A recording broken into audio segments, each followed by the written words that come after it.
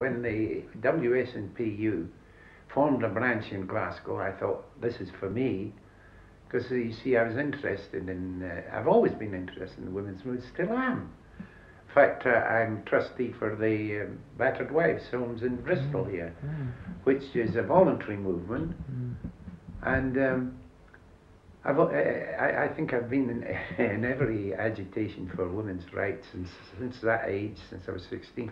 Well, I joined this branch, and there were a lot of middle-class women in it, but there were also a tremendous number of working-class women. Now, you may have seen Shoulder to Shoulder, that document. Yes, I have, yes. Well, I think this gives a distorted picture, because you would seem to think that the only working woman there was Annie Kenney. Yeah. And all the rest were middle class or upper middle class. Well, there were a lot of them. There were the daughters of the aristocracy as well. But we had a tremendous number of ordinary working women. And the point of this is that when, I forget the actual year, I think it was 1910, we were going to, they had a working women's deputation. Yes, it would be 1910, because I was only 17 at the time. We had a working women's deputation to lobby Parliament about this business of votes for women. Well, now, deputations of 12 came from all the big cities in the country. Working women. They had to be working women. They hadn't to be middle class or upper middle class. Yeah. And when we got to London, there was this huge crowd of women, working women. You were on the deputation yourself? I was the youngest, of course. The other women were twice, and in one case 3 times my age.